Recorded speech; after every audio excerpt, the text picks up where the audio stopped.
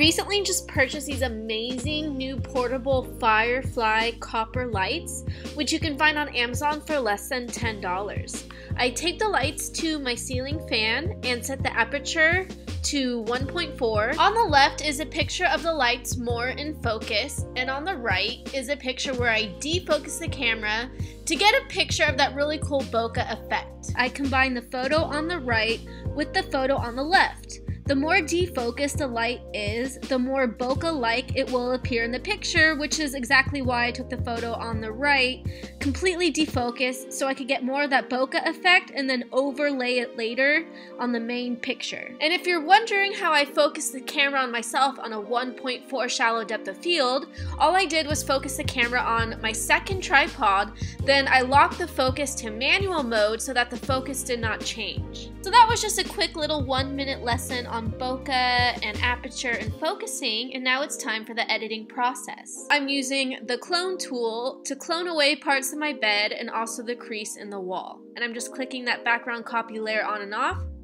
And then I'm going to go to my canvas size, and I want to make the picture into a perfect square, so I'm going to change the width to match the height of the picture, and then I'm going to fill in those white gaps. I'm using my lasso selection tool right now to create a selection of the area I'm going to copy and paste onto the main image. So I'm copying and pasting just the picture of the defocused bokeh lights. And I hit Command T on my Mac keyboard to transform the selection so I could stretch out the corners and make it larger so it's just white space showing. And then I'm going to change the blending mode to overlay blending mode. But before I do that, I'm just going to paint in the white gaps so that there's no white space showing up. And then you can see I brought layer number 1, the layer of the bokeh lights, on top of all the other layers, so it's on top on overlay mode. And I just created my layer mask on that layer, and I'm erasing away some of the bokeh lights just from my skin because it made my skin a little bit weird looking with the overlay mode. So I just erased that a little bit, and now I'm using the clone tool to clone in parts of the wall so that it blends in a little bit better. And then I'm going to duplicate that layer of the bokeh lights, transform it, flip it horizontally, and then I'm just going to move that over to the opposite side so we can blend that in on the other side as well. And then I'm going to select my clone tool, and I'm going to clone some of the bokeh lights in some of the areas on the right side of the wall where there's just a lot of open space that I would like to fill up.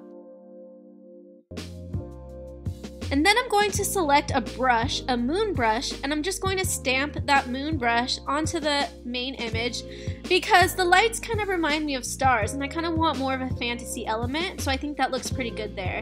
And just as a little more of an effect, I'm going to use my eyedropper tool to select the color of the bokeh light and then use brush tools of stars around the picture.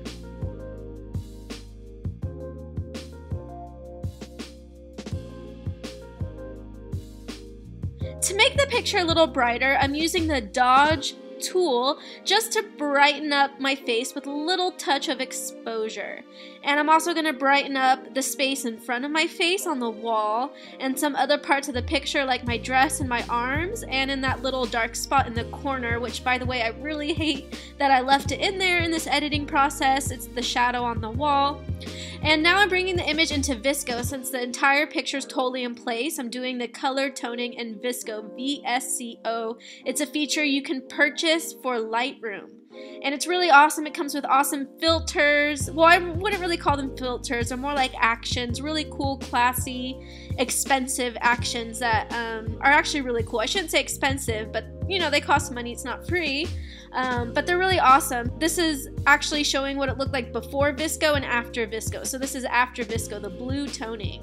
And now I'm using my selective color adjustment layers to edit the colors a little bit more and to adjust the toning of the picture a little bit more.